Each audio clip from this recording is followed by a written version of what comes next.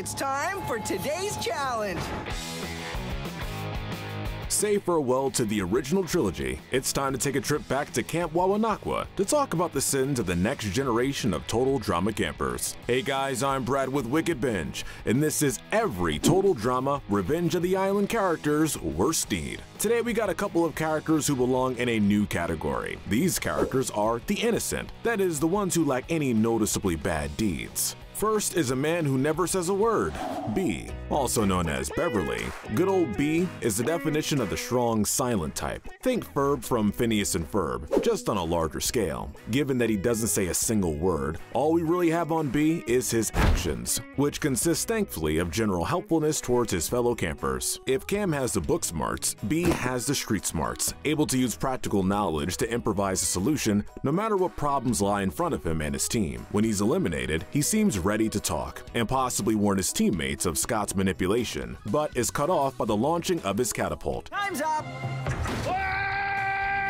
There's not much to say about him, but that also means there's nothing bad to say about him either, so this true neutral inventor takes the most pure spot on our list. The only crime is how early he was eliminated. Speaking of, you all knew that Dawn would be pretty darn early on this list. Or should we say, pretty dawn early. Alright, get that mouse off that unsubscribe button, come on. Like with B, there's nothing truly bad we can say about Dawn. Her intentions are pure, and while her strange ability to read the auras of others around her could definitely be used for darker purposes, she uses it for good, often becoming a pseudo-therapist to her fellow contestants and always doing her best to be kind to everyone. She's also got that Disney princess-esque friend to all the woodland creatures thing going on. She was too good for this show, man. Now, let's get started with the flawed deeds. He may be the sharpest member of the new cast, but he's not invincible. Cameron's worst deed is being manipulated. For such a smart guy, Cameron is a pushover. It's hard to fault him too much for that, since a butterfly is enough to literally push him over. That said, it doesn't change the fact that Cameron often finds himself being used as a pawn by stronger, more manipulative contestants. He's practically Joe's manservant in Revenge of the Island, bending to her will anytime she commands him to. This leads to him trying, but failing, to sabotage Lightning per her request, even though Lightning and him had been pretty friendly up to that point. He doesn't have a malicious bone in his body, but a brain that big is pretty dangerous in the wrong hands, even if indirectly so. Now we have Sam's worst deed, total masochism. For the first time in this video, we're gonna head over to Total Drama All-Stars. Sam is one of the contestants who makes a return from the previous season, but for a very unique reason. He wants to become a mutant like his girlfriend Dakota,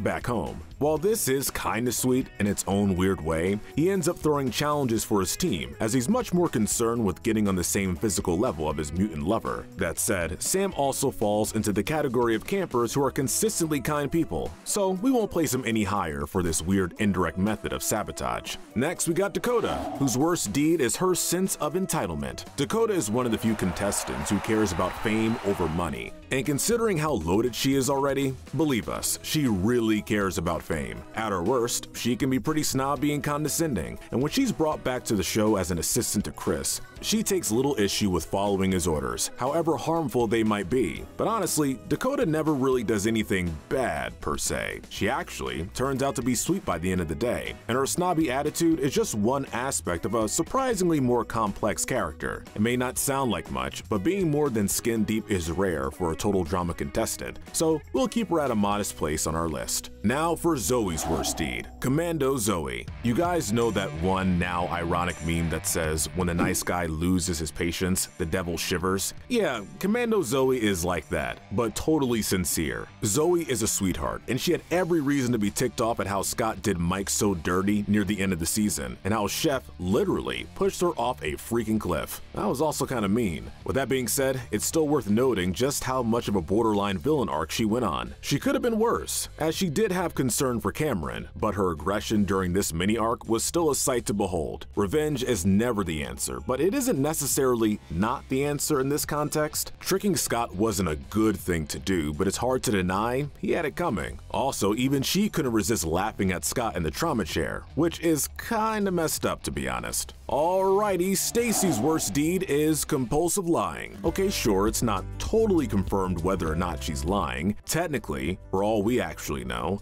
everything she says could be the whole truth. Catapults were invented by my great.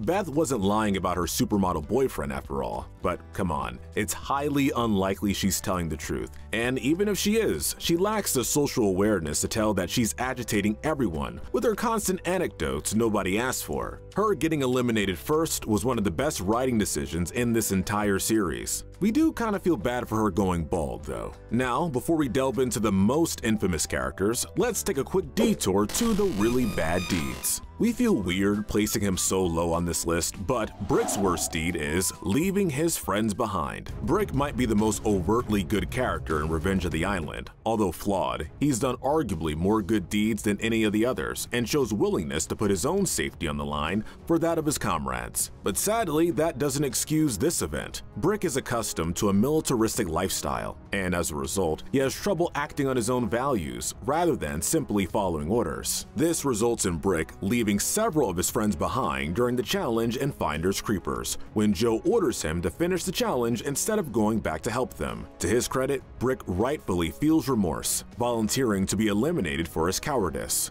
I don't deserve to stay. I did not follow my own code. He even makes up for it later when he inadvertently sacrifices his team's win and by extension, his chance at the million to save Cameron, Zoe, and Mike. We have to place him higher than expected, considering that, unlike Cameron, Brick did have at least some chance of saying no to Joe's selfish demands without facing physical retaliation. At the very least, he could defend himself against it. To make matters worse, he could have easily let his comrades die in this context, due to them being endangered by what everyone thought to be a huge spider. And honestly, Izzy isn't that much safer. You're a good guy, Brick, but just following orders only goes so far. She may have glamorous hair, but that doesn't excuse Anne Maria's worst deed, multiple counts of physical assault. Interestingly, despite everything about her character being coded to say otherwise, Anne Maria isn't particularly antagonistic throughout the season. At worst, she's rude and hot-headed, but let us tell ya, that hairspray is flammable. She'll attack anyone who so much as annoys her, let alone if they threaten to mess up her hair.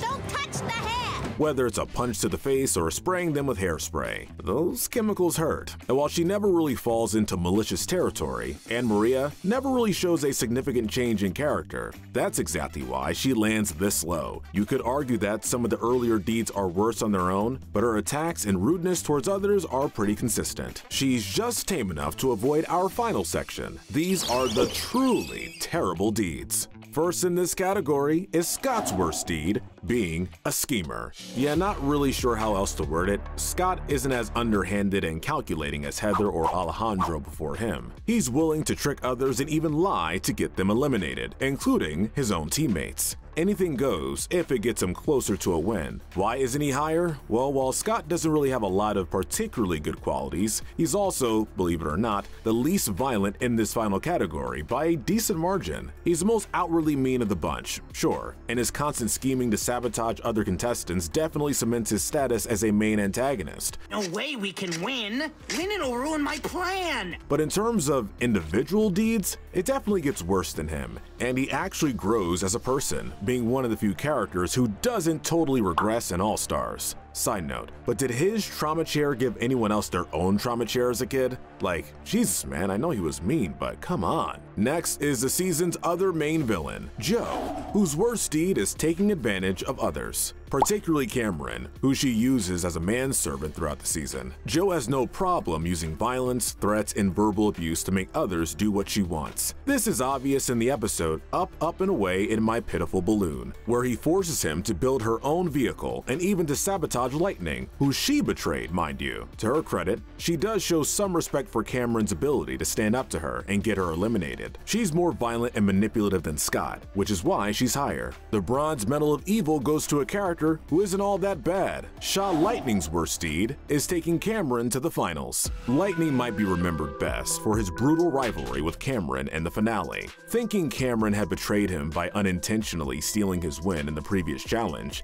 he decides to choose him as his final opponent, believing he'll be easy and thinking he'll be able to absolutely crush him. To his credit, Lightning was actually pretty decent to Cameron throughout most of the season. Not only did he save him from drowning in the first episode, but he even encouraged him to stand up to Joe. It's a shame things fell off so hard at this point, turning Lightning from an arrogant but usually chill jock into a bullying menace. It's a huge blemish on the record of a character who was actually way nicer than we remembered. Still, at least, we know that he doesn't judge. The silver medal of evil goes to, Mike's worst deed, Mal. Remember all the antagonists from other Total Drama seasons and how much chaos they caused? Alejandro, Heather, even Scott in Season 4? Well, enter All-Stars, which introduced Mike's evil secret personality, Mal. From now on, this brain is under new management. Who magically turns this absolute twig of a man into someone who can easily crush Alejandro's wrist. No disrespect to anyone who enjoyed the Mal plotline, but this guy was a menace, and one of the very few contestants whose level of violence